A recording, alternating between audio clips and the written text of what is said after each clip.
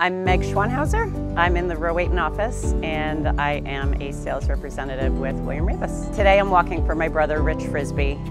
He was 15 years old when he passed away from leukemia in 1989. He was actually the first child bone marrow transplant in Connecticut at Yale New Haven Hospital, and I was his match and donor.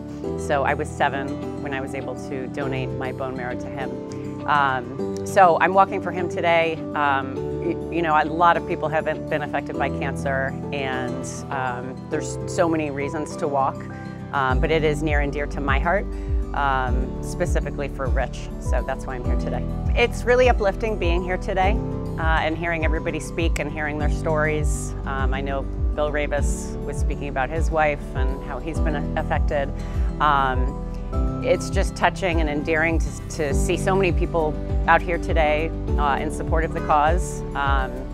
You know, until there is a cure, there's no reason to stop, and we just gotta keep pushing forward. I would like to personally thank Bill and Megan Raveis. They've put so much work into this, and it's been so hugely successful. And it's time consuming, but I know it means a lot to them, and they've just given back so much to the community and to cancer research, so we're really grateful to them.